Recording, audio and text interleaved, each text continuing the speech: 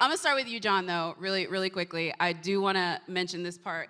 I know the reason why you came back to The Lion King especially was because you felt you cracked the code in the Jungle Book. So what did you crack in the Jungle Book? Well, Jungle Book, I've been working on both these movies back to back for about 6 years, and all the new technology that was available, I had finally learned how to use it by the end of Jungle Book. And at that point, with the team that we had assembled for it, all the artists, because a lot of attention is paid to the technology, but really these are handmade films. There's animators working on every shot, every environment that you see in the film, other than actually there's one shot that's a real photographic shot, but everything else is built from scratch by artists. And we had a great team assembled, and then the idea of using what we learned on that and the new technologies that were available to make a story like Lion King with its great music, great characters, and great story seemed like a really wonderful, logical conclusion. And so that was something we set out to do. Yeah, I heard your son was very excited to just be able to see it. Like, what did you tell him going into it? You're like, just so you know, Daddy's Simba. I didn't tell him anything. I really didn't. It's his favorite movie. So I was like, oh, I'll just wait until he gets there. But somehow he found out about it, but still didn't know I was in it. He was just like, oh, the one with Beyonce. And then during the movie, he's like, oh, Dad's in it too. This is great. Bonus, Aw, even your son, you're upstaged by Beyonce. That's fitting, yeah. Fair. Chiwetel, this Scar is way more similar, I think, to the stage version of Scar, and I think that's kind of amazing because we get to see more of why Scar is Scar. And I just want to know, was that what drove you to him? The fact that you get to show, he's not just a villain. I felt a little sympathy for Scar for a minute. Oh, good. You're weird, but good. I mean, for a minute. I didn't love him.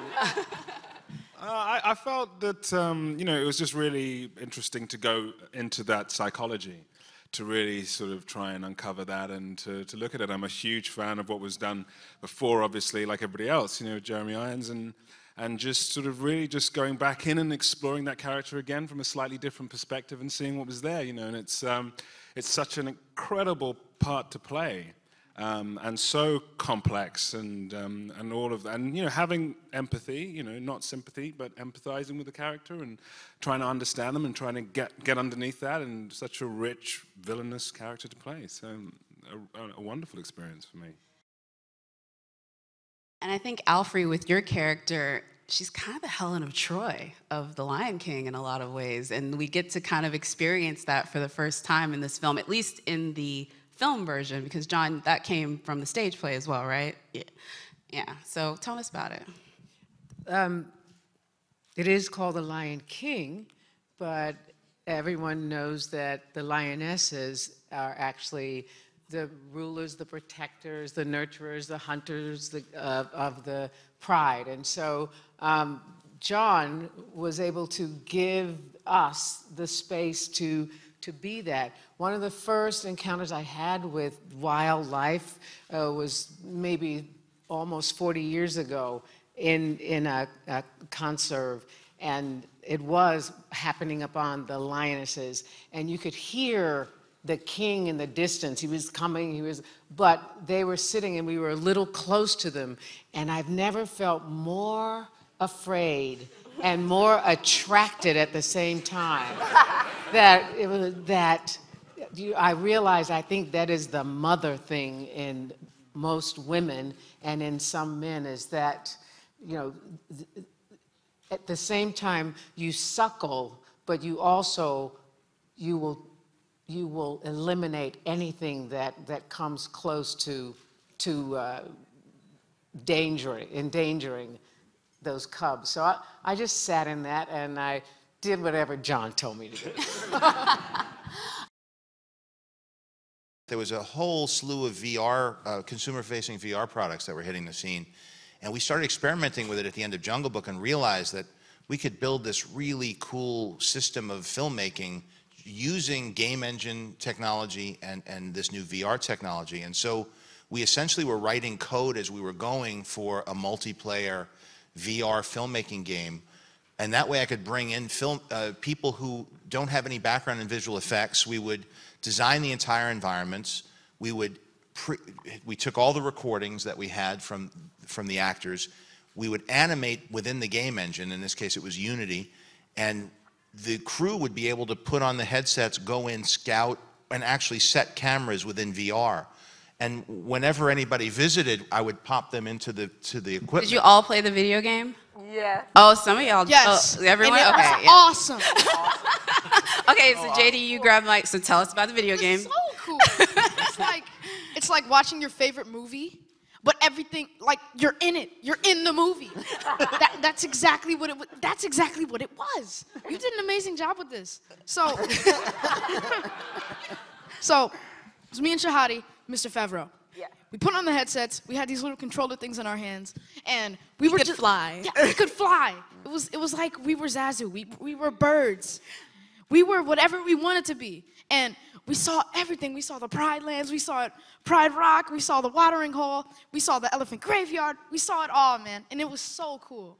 It was so cool. I mean, after that ringing endorsement, when does this hit shelves? Because you just got like the best ad for this VR game. It needs to be on the shelf. It's a very specific VR game that only works for making one movie. Billy and Seth, you guys robbed every scene last night and stole every scene last night. It was completely hilarious. I couldn't hear a lot of your dialogue because people were laughing over it. So I just kind of have to ask you guys, how much was you and how much did y'all just pull out as you were going through it? You want to start? Yeah, okay, I'll start. Okay, great. Okay, it was a lot of improvisation, right, Yeah. Billy? Yeah, Yes. Yeah, it was what was so nice, and we were actually together every time that we recorded, which is a very rare gift to have as a someone who's trying to be funny in an animated film, of which I've done a lot, and you're often just alone in there, and I think you can really tell that we're playing off of each other. It's incredibly naturalistic feeling.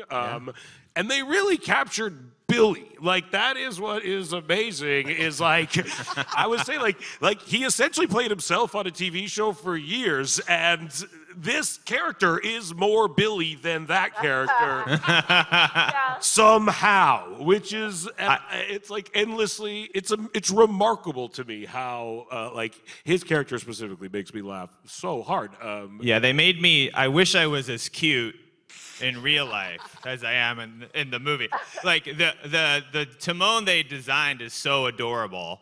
And I think the juxtaposition of my personality in that little Timon body really works. And yeah, I agree with everything that Seth was saying. It was, I can't imagine now looking back not being in the room together. No. Because it would be like this. It's fine. I deserve it. It's cool. A little harder to have a great rapport. Yeah.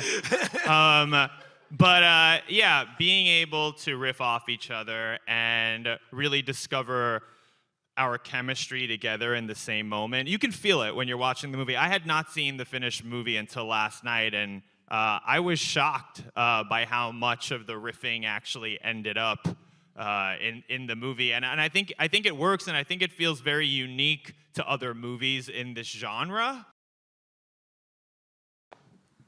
John saw what Lebo and I did. There came a point in my life where somebody said to me, you can't hide behind a screen for the rest of your life. You got to go out and look people in the eye. And we ended up dragging an orchestra and a choir out to Coachella and doing Lion King live. And there was an energy about doing it as a performance and doing it live in that way that moved John, and actually, to be really honest, it moved me too, because it was great seeing all these amazing musicians really playing it as a piece, as music, as opposed to, oh, we got to do it, we have to be specific about a film cue. So I said to John, why don't we do it like this? Why don't we get all the greatest players, get my band, get the greatest players in the world, make a new orchestra here in Los Angeles, rehearse them for 2 days, and then really make it as if it was a concert. And we invited all the filmmakers that never get to come to the scoring sessions, the DP and the editors and everybody. got them into the room, sat them in front of the orchestra, so the orchestra knew there was a bit of, they had to live up to something here. And we just went for it. But I mean, one of the things, if you want to talk about nuance, the nuance comes from the very, very, very beginning and the very first idea, which was, I wanted to make a Disney movie that started off with a voice from Africa and the black.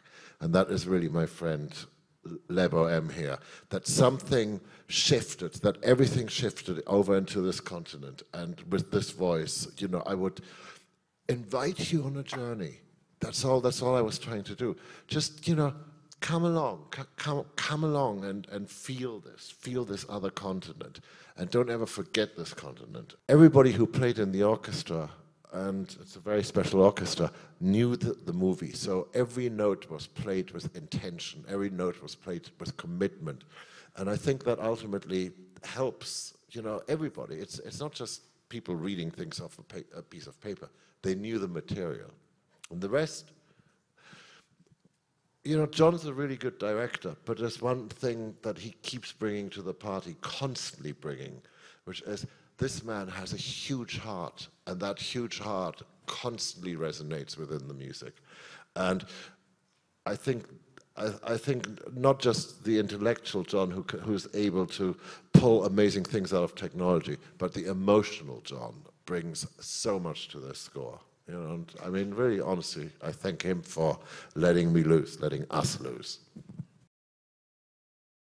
One of the things I noticed watching it last night was the authenticity of it, from everything from Dr. Connie, when Rafiki speaking Xhosa, that was just such an amazing touch, I think. And when I look on the stage, we have Black people from across the diaspora. We have Black British, and Florence is from Germany. What do you think really resonates about adding that authenticity to the African part? I want Dr. Connie View to talk about that, because I know this was a very personal journey for you to do this film. Thank you. Well, I first thought when John said about to play Rafiki, and I thought to myself, it happens in Africa. It's somewhere along the track of the wildebeest, millions moving from Kenya to Serengeti to Kruger National Park to Sodongwane down in the KZN. Therefore, it is an African story. And he was generous enough to allow me to be an African primate called Rafiki. And the wonderful thing about it is that we're almost the same age. We're both over 75. So we've both lived. We both walked through that forest. We both created those footpaths and intertwines where the little rabbits and the animals go through. And we've seen life, we've experienced life. But watching it last night, I kept praying, please God, not another scar in Africa. We've gone through terrible time. Let other people have scar, not us now. It's enough for us.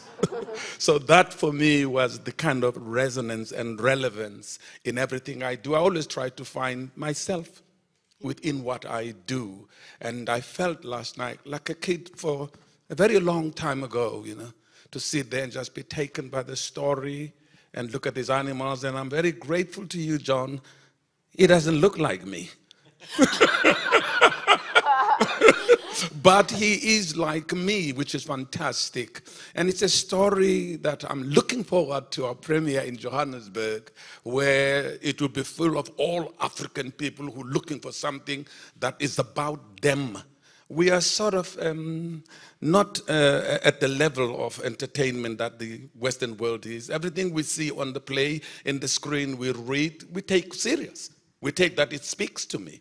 And so wonderful to see how the Johannesburg or South African audience would say, what does it say to me? What does it make me feel? Why am I celebrating it? Is it humanity? Is it us? Is it our dignity? Is it our future? And is it what we want to tell our children? Lebo M, the song, I cannot talk enough about it. 4 of you guys returned, yourself and Ms. Johnson. So talk about coming back to it and re-recording it and just getting back into the moment that you had in 1994 with Hans and with everyone else. I get a call, there's something about something that's creative that I'm going to do with Hans, so we have a way of working. Then I see this and little drawings and I go into it and prepared to leave, and I go back because something is missing. We create a because I'm just looking at this. Then I keep seeing this image of Mufasa coming out, and just as I was about to leave, I turned back and said, let me do one more thing. And I went, nah, and that was it. It was a demo, and we tried a couple of times to redo that. It just never wanted to be redone. What you hear is actually one take. It has been one take 25 years later, and how blessed can one be that in the movie last night, I'm sitting and watching this thing, that one take we did, because it was so natural, now it's going to outlive the previous 25 years. Yeah. It's unbelievable. I mean, that's how you create magic, is just one take. Yes. Then there's Pharrell, there's everyone. And then when he starts the meeting, is what really touched me when John said, we are never going to compromise the authenticity of the original work. And that is so true, because not only is the new movie remain true to the original movie, but it's also remained true and respectful to the Broadway production. And I'm truly grateful as a South African and an African and an American, because I grew up here, who are blessed enough to be part of this amazing journey. And I'm still sitting, he's not tired of me. We fight a lot and we love each other too much. But I get to sit like this and say, I'm truly blessed to have a brother who has given me, and now we've gone around the world on the Hans Zimmer tour, and now who else has this type of opportunity to start the next 25 years in advance? I'm gonna say to my hyenas down there, you guys are kind of like that couple that needs to break up, but they don't know they need to break up, but everyone around them knows they need to break up. We're in a very toxic relationship that we try to hide from our leader. It's like she's the boss and also our therapist. Yes, but we're like, yes. I'm not going to tell her the truth in this session, though. Because How did you get that dynamic? Because it is so different from the Timon and Pumbaa relationship. He's incredibly talented and really, really easy to work off of. And he is a selfless, altruistic talent, which is rare. So I was in good hands. I was in great hands with John. So I don't know. It just was a very nurturing environment, and it made it very easy because I'm very, very sensitive. So the slightest wind of any kind of will make me kind of tear aggression, up. Yeah. I think a lot of John is a great student, has an encyclopedic knowledge of all different types of comedy, and one of those pieces of knowledge is about comedic duos and the dynamic that exists between them. And I know that when we had a very similar experience to Billy and Seth, where we were allowed to walk around the room, it was as if we were being directed in a scene in a play. And as he said, we were all mic'd, and so everything was captured. And then it was the subsequent rounds that I thought was interesting, right, John, that would get a little more technical when I would be actually by myself. So I think I had 2 with you and then 2 by myself. And the refinement is also very fun, because we would sit there and I'd have the headphones on, and I would say to John, I'm like, now are we looking for Fibber McGee and Molly here, or Abbott and Costello? What are you looking for? He goes, I'm actually looking for a little bit of Laurel and Hardy with an explosion at the end, but then back it up into a little Apatowian for me. And so with a sprinkle of Beavis and Butthead. Yes, but just a soupçon. A soupçon, just a soupçon. Beavis and Butthead. I mean, you're a chef in everything that you do, man. Like, you really are. I love this. Florence, I have to talk about your character because I lived for her last night. I really, really, really did. I think hers was probably, everything was great, but you were the biggest upgrade in my opinion. I loved what you were able to do with her because she was fierce. Let's talk about the fierceness of you bringing, I don't know, talk about her. Well, I was lucky that I got to play the part already in Germany for more than a year, and we played like 8 shows a week. So when you tell me who is Shenzi, it's like muscle memory because I got to play her every day. But this Shenzi is so different. I remember in the musical, we had sometimes shows where I was embarrassed because the hyenas are so dumb and funny, and they are entertaining, but this is so different, this experience, because when I listened to the dialogue or when I read them, I realized that this is way more dangerous and more serious. I was lucky that my first day that I was in a black box and I was working with Eric Andre, and with JD, and we were very physical because the guys were so strong. It was easy for me to just be big, and because everybody's very confident, we could just really try out things. We could walk around each other. We could scare each other. We could scream, be loud, be big, be small. And it's like working in a theater, which I love. So having that freedom just made me, or I was allowed to do whatever I wanted to, you know. Shahadi, too, also was in the stage play, did Young Nala, and now you're also doing Young Nala in this one, and you have Every Black Girl's Dream. You share a credit with Beyonce, Carter Knowles, so like, we'll love life. So what was it like doing both versions, the stage and, you know? It was amazing doing both, and it was such an honor doing the stage play on Broadway and also doing it in the all-new Lion King. And one thing that I really saw the difference was that on Broadway, everything's a little bit more structured. I feel like maybe Florence, you probably felt that as well. And you kind of just have to like follow direction, which is cool too. But also, you know, in the all-new Lion King, I loved how John gave JD and I just a bunch of freedom, and especially Pharrell and Hans. We also had a lot of freedom in the booth. He was like, you can riff or do whatever, you know, just make it fun. And it was awesome, and I wasn't used to that, but it was still amazing, so I love that. And can I say that was the easiest, quickest casting I've ever had? Really? Yeah, Sarah Finn. I was, get me a list, you know, because we put lists together. There was one person on the list for Young Nala. And I was like, okay, done. Okay, move on. You just why you? Because remember, all of these performers who sing in the movie sing like they're really good singers who really prepared and what? Thank you. I don't know who's getting a laugh. Is it Seth? Seth had Hans and Pharrell there as his cornermen. And by the way, love your voice in it. It's character. It's beautiful. It's some of my best stuff. I love you. You closed the show on "Can You Feel the Love Tonight?" I mean, someone had to, and I. All right, thank you. I want to thank the cast and the filmmakers of The Lion King for spending this time at the press conference, and thank you guys again. Really appreciate it.